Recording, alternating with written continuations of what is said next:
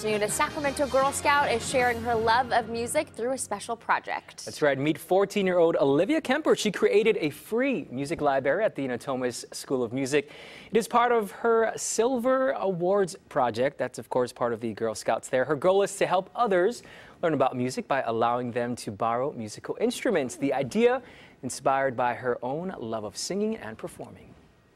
I've always liked music, and me and my dad, my dad plays the drums, and we always like to sing together and make up funny songs and do improv with it. As you can see there, the music library features a number of instruments, including guitars and, of course, the ukulele. Oh, yes. All right, but if you'd like to donate to the musical library there or learn more about the program, we have that link listed on our website, cbs13.com. Oh, well, that seems fun. I love that she gets to do that with her dad. That must be so fun for both of them to have that bond over music. And at Natomas School of Music, they have about 400 students there, and it's all about sharing the love of music for others. And if students can't afford to buy an instrument, they can go and borrow one. Yeah. And this guy, if you didn't know, he's kind of into that. So just a little bit. What a great story. All right, thanks for being here at noon. All right, join us for our next newscast right here at 4 o'clock.